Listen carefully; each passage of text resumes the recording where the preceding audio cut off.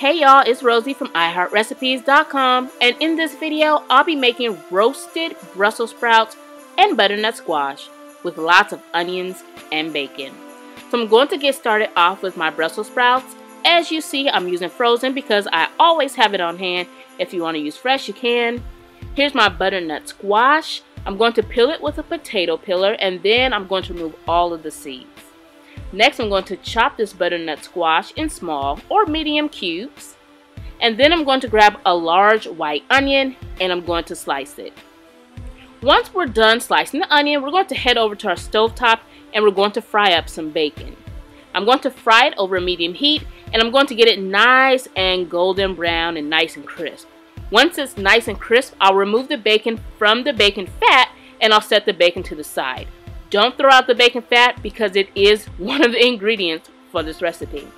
So combine the Brussels sprouts, the onions, and the butternut squash into a large bowl. And then we're going to start sprinkling in some kosher salt and freshly ground black pepper.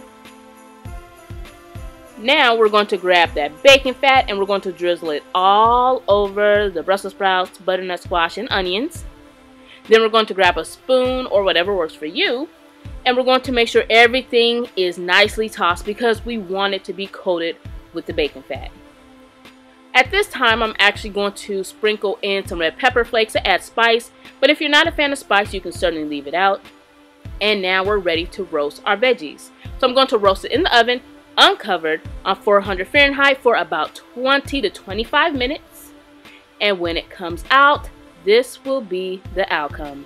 Simply delicious. Now remember, we did make bacon, we didn't toss it out. We're going to simply sprinkle the bacon on top of our veggies, and you know what? We're good to go.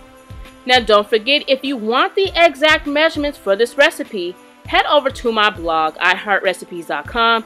For many of you that don't know, YouTube is not my main spot. My blog is. I actually upload more recipes on my blog than I upload on YouTube. Also follow me on Instagram if you're not following me already.